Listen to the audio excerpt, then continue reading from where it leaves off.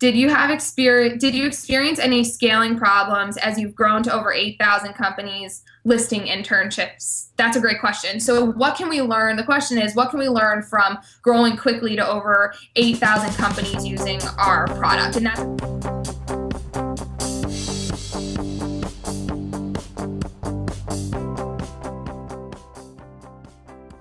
that's a great question, because scaling has a lot of different issues that you can run into. It's not only the technical issues, but it's the ability to very quickly manage customer service and the ability to be able to navigate issues that they're having with your product and be able to prioritize that feedback and execute accordingly. And so what we've seen, interestingly enough, with these 8,000 companies, and what's been quite complicated for us, is that they range from the smallest company of 2 employees all the way up to the Paramounts and the MTVs and the Sephoras and all of the big companies that have thousands and thousands of employees. And so we've had to deal with the questions and the feedback from all different levels of companies. And some have come and said, okay, my inbox of applications is unbelievably overwhelming. I have 300 applications to deal with, and I can't seem to navigate through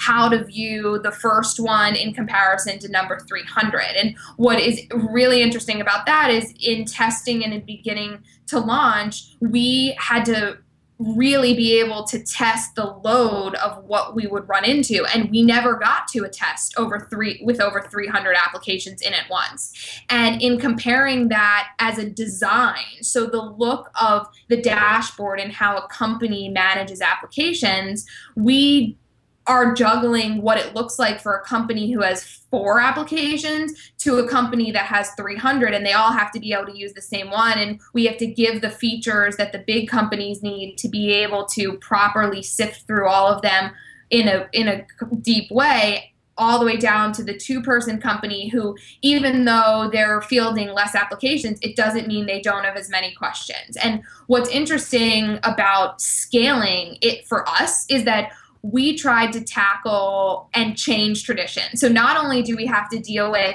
the overall scaling of our business, but we have to deal with the fact that we are basically walking into companies and saying, throw out everything that you've ever done. Throw out your entire process. So these back-end systems, these tracking systems you're using, all of the paper resumes that are coming into your inbox, throw it all out and move it to a new idea that looks like this.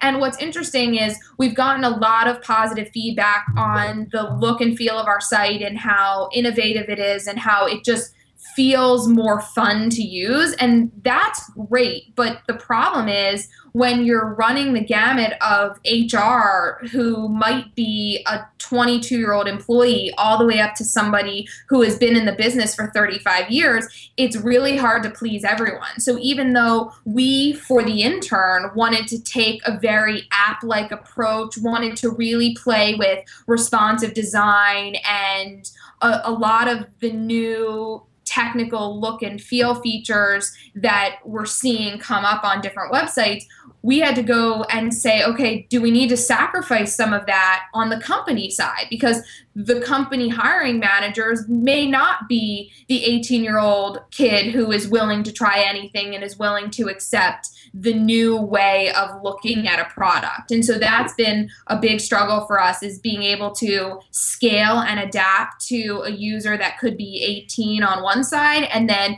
a user that could be 65 and have had 30 years of experience in hiring, and they will dismiss us rather quickly.